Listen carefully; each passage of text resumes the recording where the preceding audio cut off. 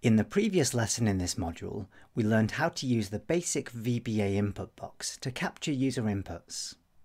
In this lesson, we're going to learn how to do the same thing using Excel's specific version of the input box, starting in this part of the lesson with learning how to display one on screen and capture the value that the user enters. There aren't any specific files to use for this example, so let's start by opening Excel and then creating a brand new blank workbook. We can then enter the VB editor, insert a new module, and then create a new subroutine called Excel Input Box. So far in this module, we've been using the VBA input box to capture user inputs. We can use one of those input boxes by pressing Ctrl and Space to see the IntelliSense list, and then simply calling the input box function.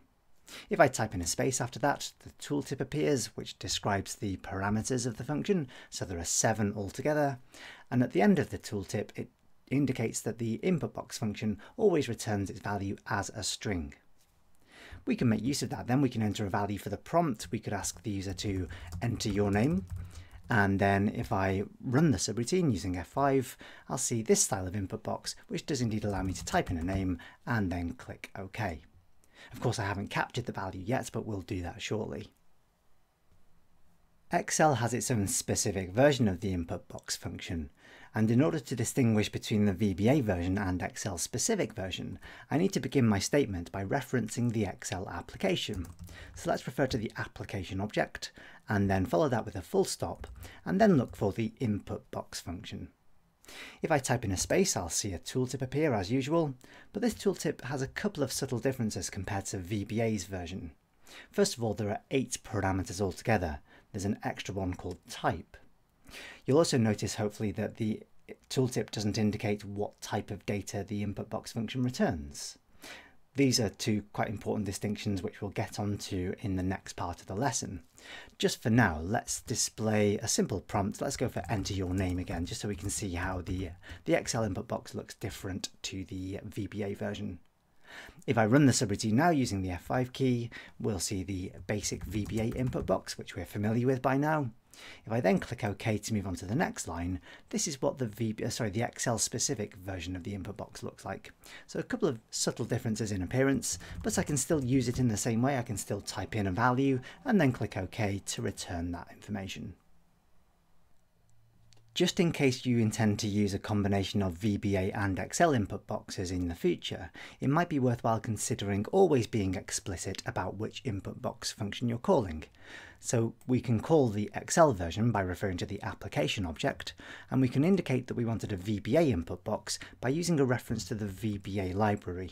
So we can say VBA.inputBox. It doesn't make any difference to the way that code works. We'll still see the standard basic VBA input box that we're already familiar with, but it's nice to indicate in your code for perhaps somebody else reading it or reviewing it, that you intended to use a VBA version rather than an Excel version.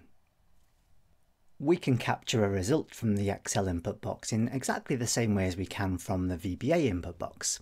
Let's remove the reference to the VBA input box for now and replace that with a variable declaration that will capture the result of this input box. Let's call it your name.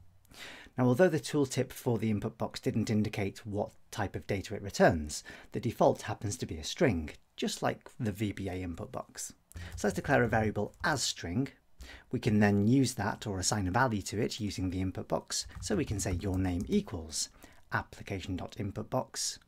Now, because we're capturing a result from the function, we need to wrap the argument list in parentheses, just like so.